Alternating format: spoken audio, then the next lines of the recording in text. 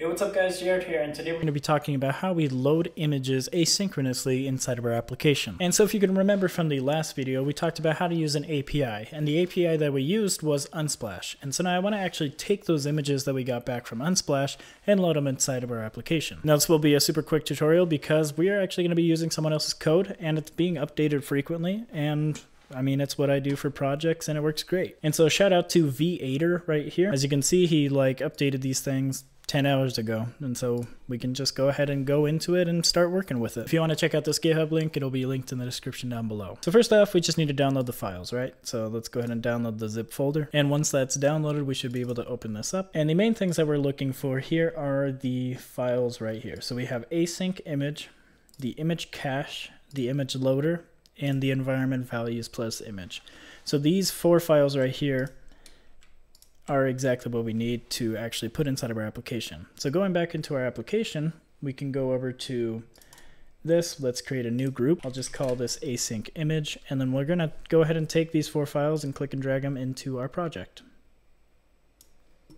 Then once you have these, everything should be working a-okay. And so first off, before we actually start implementing this thing into our application, let's understand it a little bit more. So first off, you have the async image.swift. This is essentially the view that's going to be shown and that you're going to actually put inside of your application.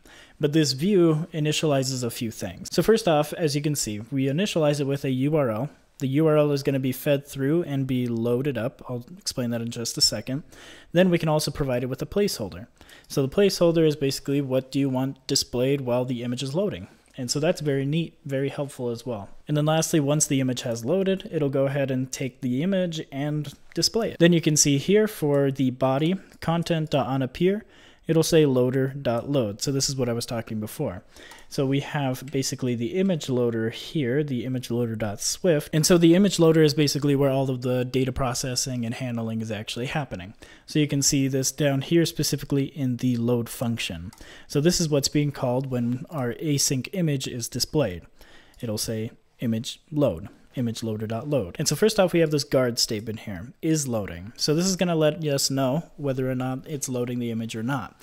And this is saying if it's not loading the image, meaning we're already done loading the image, then there's no need to load it. And so therefore, it's just going to go ahead and return and everything's going to be act normal.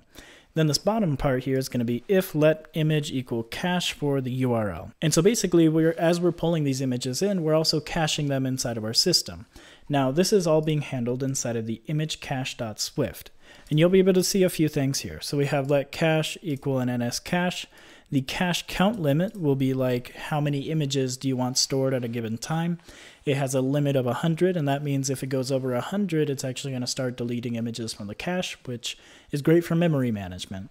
And then you can also see this here, cache.total cost limit, or how many megabytes or how many gigabytes you want to be able to be stored inside of your application. That's all going to be handled there as well. As you can see, the default is 100 megabytes. And so this is just a way to make the image cache global, essentially. So as you can see inside of the async image, you say environment /.image cache. And this is what it's referencing for the environment values here. And so you won't have multiple image caches going on at the same time. It'll only be one image cache that holds all of the images. All right, so I think that's a pretty good explanation. If you guys have any other further questions, please leave them in the comment section down below. But let's go ahead and start putting this inside of our application. And so the first thing that we need to do is pretty simple. So let's go over here to our content view.swift. And then instead of saying this text here, we're going to go ahead and replace this with async image. Open parentheses, and we should be able to see this one where it says URL, placeholder, and image. So for the URL, what are we going to use? We're going to actually use the result. So let's go ahead and type in URL, open parentheses. This is going to be of a string. We'll say result.urls.small. And then we'll add an exclamation mark after that. Then for the placeholder, this is going to be any normal view. You can put text in here, you can put a color in here, you can really do whatever you want. For me, I'm going to go ahead and put color.black. And so it'll just show a black color as things are loading. Then for the image, this one is where things get a little bit more interesting. So this is where we're going to say image in, and then we're going to say image, open parentheses. This is where we're going to provide it with a UI image, and then we're going to give it the image that was just returned. And then as you can see, this is returning a view here. So generally with images, you want to say .resizable so that the image actually conforms to the size of the photo. But if you actually want to edit the size of the image, you're going to have to go over here. So this is where you can say .content mode, or sorry, .aspect ratio is equal to .fit or something like that. Or if you want to change the frame of it so that it's like it generally going to be 100 by 100, that's going to affect that there. So let's build and run this. Let's see if this works. And so there you have it. So as you can see, things are kind of like, they start out black and then they load up with images. And so one really nice thing about this is it's not reloading the images every single time. And so therefore the scrolling is very smooth. Everything happens very smooth.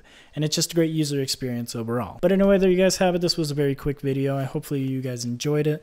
Let me know if you want any more quick videos like this in the future where we just explore certain frameworks or certain like code snippets from different parts of the internet. This one, it's very useful. I've used it in multiple projects, and so shout out to V8er. You're amazing, okay? Anyway, if you enjoyed this video, be sure to give it a thumbs up, and I will see you guys in the next one.